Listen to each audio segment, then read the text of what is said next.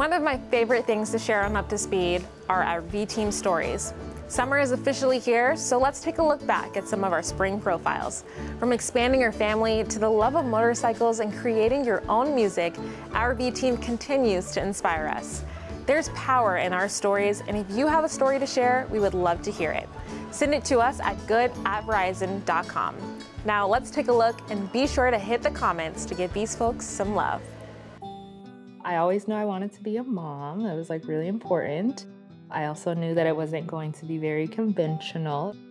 I started with IUI. In the second round, he decided that he wanted to make his way. 34 weeks, he was like, I'm ready. And now will be 12 in July. When my son was 6, he was like, Mom, I really want siblings. And so I was like, oh, we'll see what happens, even though I always knew I wanted to have a big family. The cost behind it was going to be a lot. Without insurance is probably roughly around like $30,000 to $40,000, just one transfer. So if I look at just the insurance plan that we have, it was very eye-opening to me. And even talking to my doctor, he's like, it's better than mine as a doctor. 3 years ago, I started the IVF process. And I have done 2 egg retrievals. I've done 6 rounds of transfers. And I've probably spent roughly around like $10,000. And then February, did another transfer. And a week later, found out that I'm expecting. And I'm due in November.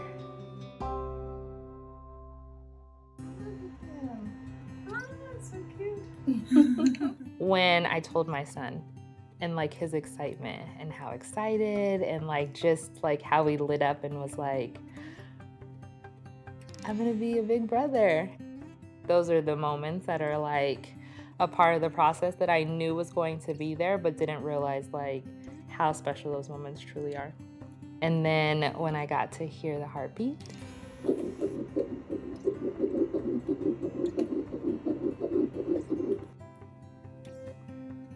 like that was the moment where I was like, okay, like our family gets to expand, and this is something that I've been looking forward to for a really long time. There's going to be a lot that goes into this, like physically, mentally, like emotionally. So I was super grateful to have like such a supportive manager and finding a really good therapist through like our EAP program.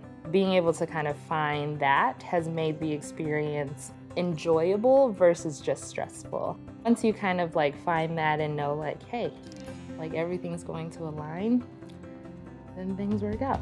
Hi, my name is Ashley Gadson. I am located in Greenville, South Carolina.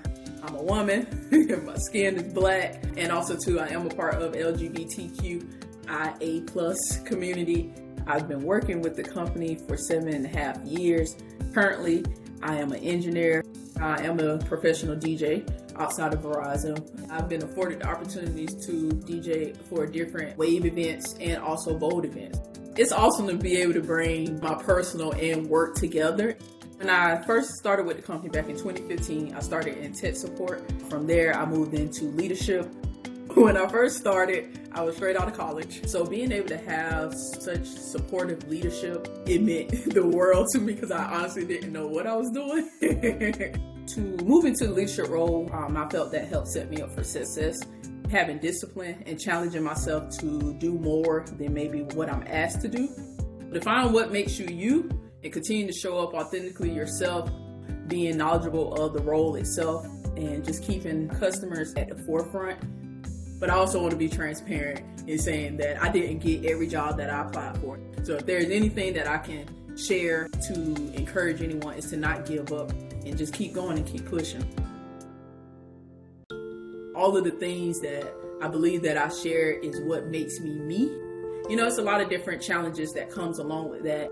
Being able to connect with people who have similar challenges and being able to have mentors that have similar experiences as you. Be able to work for a company that does support me as I show up authentically myself, I am very grateful for.